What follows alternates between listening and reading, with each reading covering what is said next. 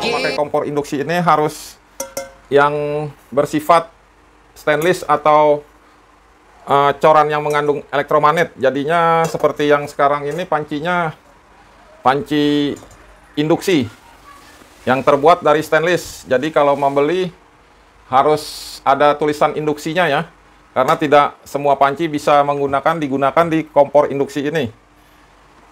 Nah, jadi seperti ini sobat-sobat. Nanti kita akan tes berapa lama dia akan mendidih untuk air atau memasak Indomie rebus. Ya, sobat-sobat, jadi di depan ini ya sudah ada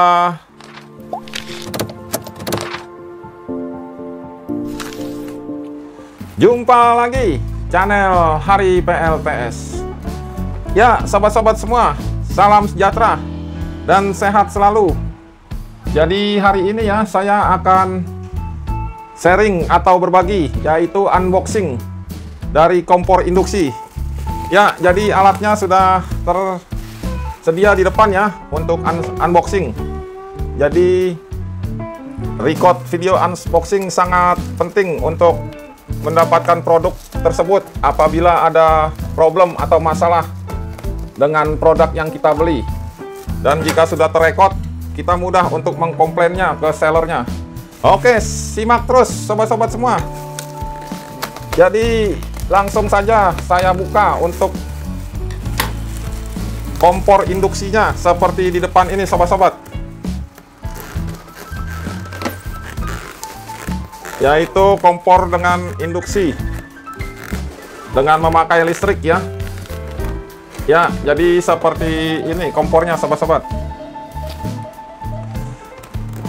Ya, jadi induction cooker low electric consumption.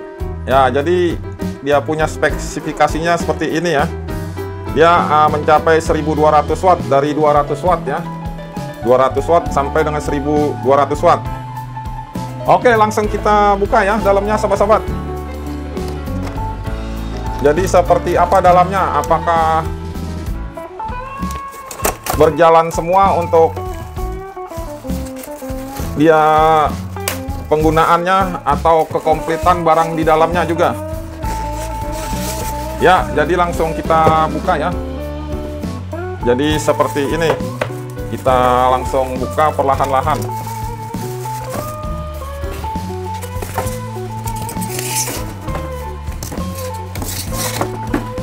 Ya, jadi ada plastiknya ya, dan disegel dengan lakban. Oke, simak terus sobat-sobat. Unboxing kompor induksi. Ya, jadi kompornya tipis sobat-sobat. Ya, mempunyai kompornya seperti ini ya. Ya, jadi kompornya hanya berbentuk kotak. Nah, ini ada kartu garansi dan cara memakainya atau instruction manualnya ya, ada di dalam. Jadi untuk menggunakan kompor ini dengan watt antara 200 sampai 1200. Jadi kita bisa setting. Katanya manual booknya begitu. Oke, simak terus sobat-sobat. Ya, sobat-sobat, jadi kompor induksi ini ada memakai panci atau penggorengannya khusus ya.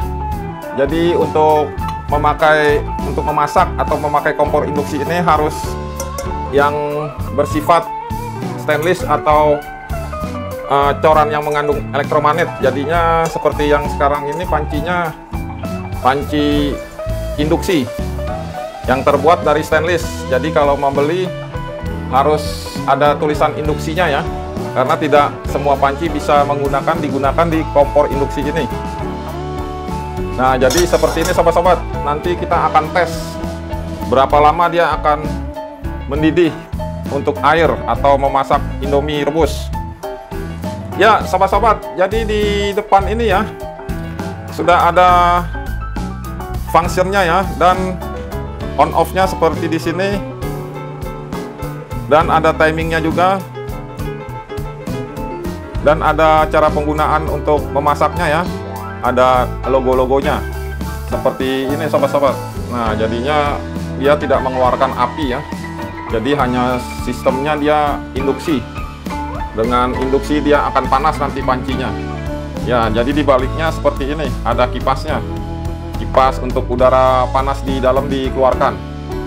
Jadi seperti ini sobat-sobat. Dan penggunaannya lumayan besar wattnya ya.